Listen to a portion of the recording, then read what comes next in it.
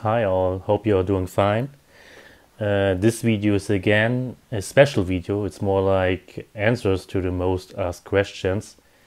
And this is also my thank you to all you all because now I reached 1,000 subscribers. So I hope you enjoy my contents. And I want to get first into Windows on ARM. Here you can see my Poco F1. And in every Windows ARM test I always get the same questions, so let's turn it on.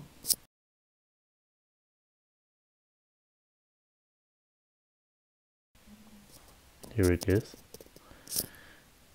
It boots directly to Windows, so there's no Android on it.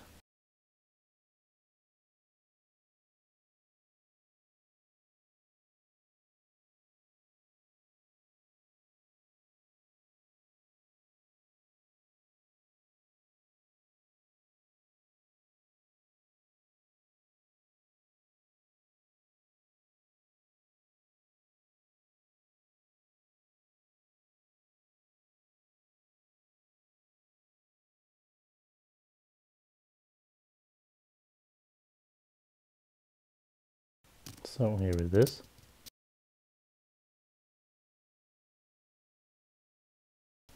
Let's finish the booting up. And the first thing you will notice is that the touchscreen is not working.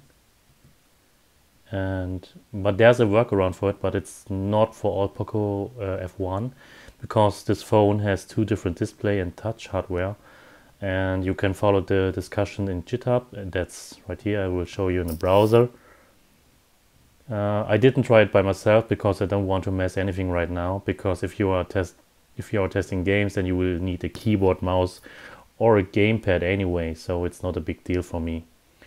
So let's connect it to a keyboard and a mouse first. So I will a Bluetooth mouse and a Bluetooth keyboard.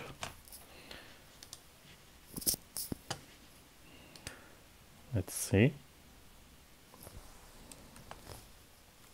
Keyboard is working. Mouse is connected to my notebook. That's wrong. I will disconnect it first.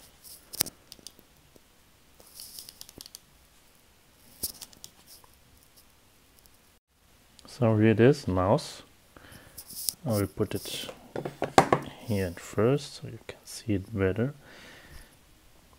And now we can navigate like a PC. Here's system, data, here's a Snapdragon 845. And the first question I want to begin with is, and I always got it from you, is can we still call a message on this phone? And the answer is no. And if you install Windows only, then you can only use it like a PC. So no phone, no calls, no messaging. But you have the possibility to install dual boot, so you can use Android and Windows. And I didn't do dual boot because in November 2021 there was no tutorial for this Poco F1, and I wanted to use the complete storage because this device has 128 gigabytes of storage. So because many games like GTA 4 needs up to 30 gigabytes, so you have to keep that in mind. The second question I always got from you is how you got the sound working. As you don't know or know, the speakers of the phone is not working too. So touch and speakers are not working native. You can see it here too. It has no speakers on it. You can't activate it because there isn't one.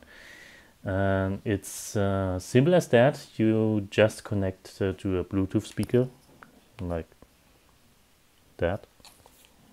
You can put it on and voila, you have sound. I'll turn it louder. And some games also need speakers to launch, because some games will give an error if no sound card is recognized. So that's it. You can use a Bluetooth headset or a Bluetooth speaker and you can have sound. In nearly all my games tests, I use the native resolution in 1080p, so it's for some games it's too high. And everyone said, so hey, if you lower that resolution to 720p or 540p, it would run much faster. I know, but there's a problem. Every game that is running in full screen is forced to use the native resolution. You can't change it like no more normal PC. So some games are allowed to use the windowed mode and let you change to a lower resolution. But it's not always working, and I show you why exactly it is and how it yeah, I also already have set it to full screen.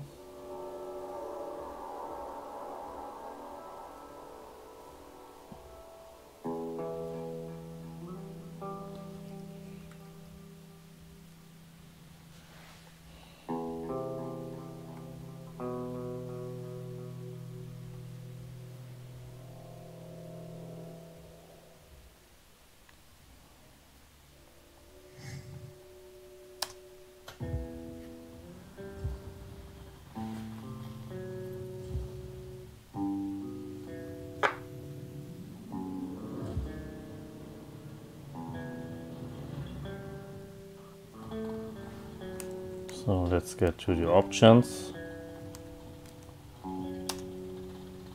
So video, and you can see I can't change the resolution. It's fixed. And even then, if some games allowed it, it will jump back to the native resolution or the game will crash. And that's why you need to set it to windowed mode, but some games don't allow windowed mode like this. So let's quit. And workaround which works most is to edit the config file. Not every game has it, but Metro has it. If you open it in Notepad, you will see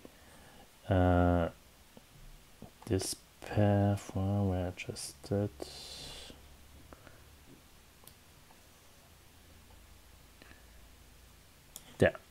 There's the resolution, and there you can set full screen on or off. So if you set another resolution, you will have to get another one. So let's try 720p. Saved it.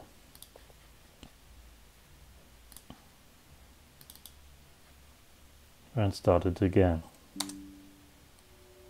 And now you have a low resolution. It's not full screen anymore, but with screen recording you can record your footage to one video. And that's how you get done with low resolution. Sometimes you need to use a tool which is DNY Wind tool. Let me show you. So this game is done.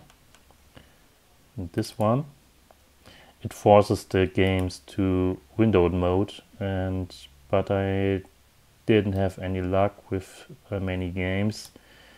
Some games will crash or give an error, but in some games it will give you the option to get a full screen with a lower resolution. The fourth question from you is, does the phone get very hot? Yes. In some games it gets very, very hot. It's so hot you can't or you don't want to even touch the display, because it's like burning your finger, but it's not. But it's more more than 40 degrees, but and in some lower games, 2D games, the temperature is much like it's very warm. If you play like Call of Duty Mobile on the phone and on Android, it's like that. But it's better you use a phone cooler. But my test time is about 20 minutes up to 30 minutes, so it's not a big deal for me. And for longer periods, I would recommend a phone cooler. I don't know if it will damage the phone or not, but I will let the phone cool after the test. Another famous question from you is does it work with Snapdragon 870 or higher, or 8 Gen 1? Unfortunately not. It does only work with some devices of Snapdragon 845. You can look at the website from Renegade Project, and there's a device status list with supported devices. So far, Iron Odin Pro works with Windows ARM best. It works with speaker, it has with native resolution, and with 8 GB or more RAM. Games like Hades will even run on this. So you can check that out and look if your device is capable of. And finally, what question from you too is, you always ask, how can I install it on my phone? And it's not that easy for beginners. You have to know to unlock your bootloader. Then you need to know how to flash something to your phone, because you have to delete via command the complete partitions, create a new one for Windows, and then that takes a lot of time, especially if something doesn't work as expected, or like in other videos. It might look easy for others, but believe me, if something is not working like in a tutorial, that is really, really bad to fix by yourself. So finally, I'm coming to the end of the topic Windows on ARM, and I want to show you how bad Windows on ARM can be for this phone. So at first I already said no phone features, no touch, no native speakers working, and there are a few other things which can be really annoying. You can't charge this phone if this phone is shut off. So it's really this bad. So let me show you.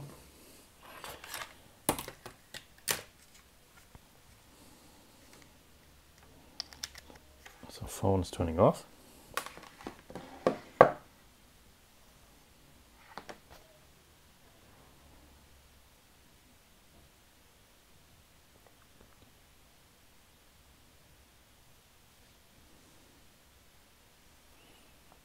And let it charge now with a power bank.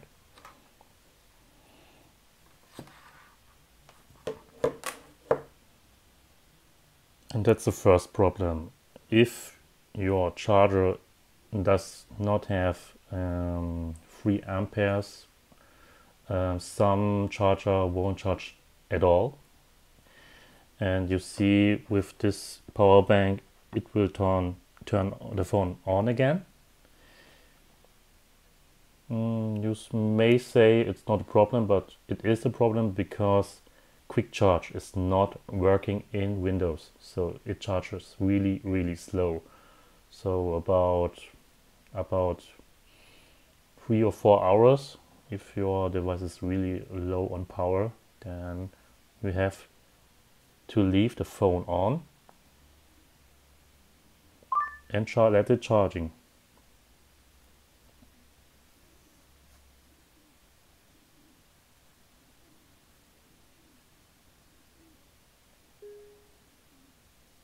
So, and what about the battery life? So if you test really hardcore heavy 3D games, so the phone is empty in about 2 or 3 hours. It's not that much, and you can charge and play at the same time, but the phone still discharges very slowly if you test really a heavy 3D game. And sometimes if the phone has low battery, about 10%, then the display begins to dim, and you can't do anything about it. It will underclock, and although I deactivated in energy safe management, you have to restart the phone again to get rid of. You can see it at my test like Devil May Cry with low FPS versus the full battery FPS, or I recorded it is in my test with Pro Evolution Soccer 2016. Screen began to dim and I almost saw nothing. So you have to, it's really annoying if you have to restart the device. Then second, if you use an USB hub, because some games does work only on external devices, storages, or if you don't have enough storage for the games, you want to use external storage. But with an USB hub and then plug in a charger, it won't charge anything. There's one YouTuber, Denis, which demonstrate in another USB hub, which may special, I guess, has this charge feature, which is nice. But I don't think if you wanna use it that, because will get very loose easily, and your external storage will disconnect immediately. Then there are some game suggestions from you which requires almost a high-end PC or even like a PS4 hardware. Again, Windows 11 on ARM does support 64-bit, but it's very slow. You can see it in my GTA 5 test. There's almost 0 to 1 FPS. And MolanPlay2, which also tests much more Windows ARM games, tested Hollow Knights on 64-bit, while I tested mine with 32-bit, and you can see the difference. It's much slower on 64-bit, even with 2D games. So don't expect to run modern games on it. It's not a high-end PC, so keep in mind. And at least, would I recommend a phone just for Windows on ARM? My answer is definitely no. Better you get a Steam Deck or an ARM Odin Pro, which has full support for it, and many games will cause problems for you. You always need to fix something, or it runs too slow, and 6 GB of RAM is also very small. So if you still insist to have a phone with Windows, then you better get a OnePlus 6T instead of Poco F1, because touch is working there, and the 10 GB RAM model is also supported. So I suggest you to visit the channel of MolanPlay2. He almost tests 300 games on Windows, and I am testing games mainly on Exagear. So hope you still enjoy my contents, and I could cover all your questions on Windows ARM. And if you have further questions, so please comment. Thank you.